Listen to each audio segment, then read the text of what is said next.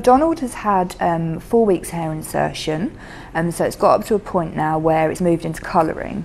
He's had about 2 days colouring so far, and he'll have another few days colouring. Once that's all completed, he'll go to the hairstylist who will wash and cut his hair to exactly how he has it, and yeah, he'll be ready to critique. The guys here at Studios have spent a long time studying the hair, making sure it's inserted absolutely perfectly one by one. Someone has dyed the hair to get all of the different colours that he's got going through it.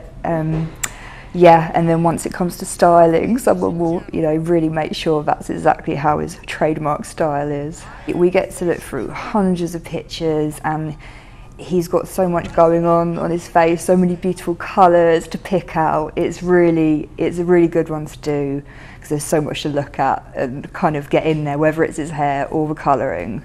He's got a lot going on. Donald Trump did do a sitting for us back in 1997, I believe, in Trump Towers in New York.